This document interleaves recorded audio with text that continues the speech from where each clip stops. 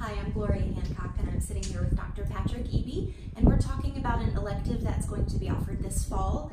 It's Theo 610, the Lyrical Theology of Charles Wesley.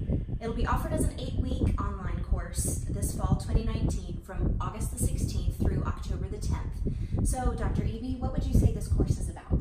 This course is about two things. First of all, lyrical theology, and the second thing, the poetry of Charles Wesley. We'll use the poetry of Charles Wesley to explore the way that lyrics can shape our praise and worship, the way that we explore difficult conversations, and the way that we lead people to Jesus. Great.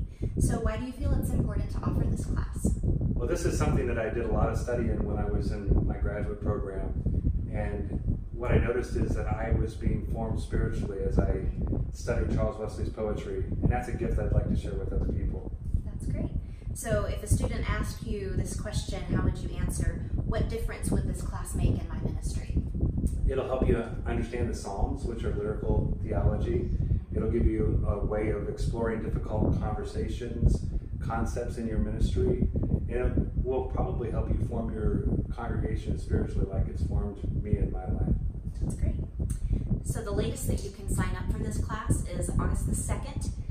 There are no prerequisites, and this class will be offered every other year. So if you're interested, you can contact seminaryadvising@nwest.edu. Again, this is Theo 610, the Lyrical Theology of Charles Wesley. It'll be an 8-week course offered the first half of this next fall semester, which is August the 16th through October the 10th. Thank you.